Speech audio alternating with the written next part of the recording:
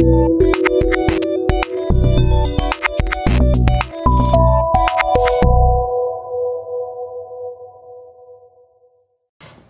begins a series of lectures that will focus on our neighbors. Russia obviously comes first for various historical reasons. We are planning to have a lecture panel on Ukraine, Germany, Hungary, and hope that by hearing people who are experts in those fields, we better understand changes. Most of us don't have enough time to follow the details of the changes. Our guest speaker today is Dr. Olga Khvostunova. Am I butchering it? There is that little dot, probably the accent that I remember from my Russian classes. She's a Russian journalist and a researcher. She received her Ph.D. from Lomonosov University in Moscow, and she practiced journalism in Russia. She came to the United States in 2010 to do research at Columbia University Harriman Institute, and in 2012 she joined the Institute of Modern Russia. She works at the Institute as an editor and contributes to a number of articles, interviews, and conducts research in Russian and English.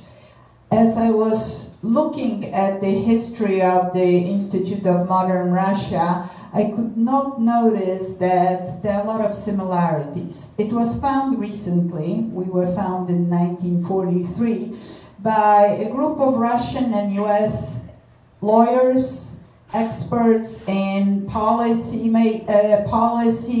and human rights activists who found themselves often in exile and were looking for home, a place, a platform to share their ideas. And that's what the Institute is about.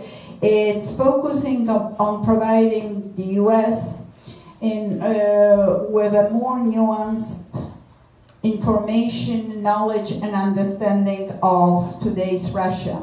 The topic is very complex, and today is just our first attempt to better understand Russia under Putin. I just wanted to add that even though I work for the Institute of Modern Russia, which until recently has been supported by Mikhail Khodorkovsky,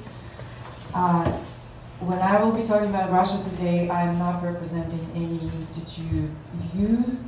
So everything I say is from my personal experience, from my personal background, and these are my personal views. So I just want to make it clear.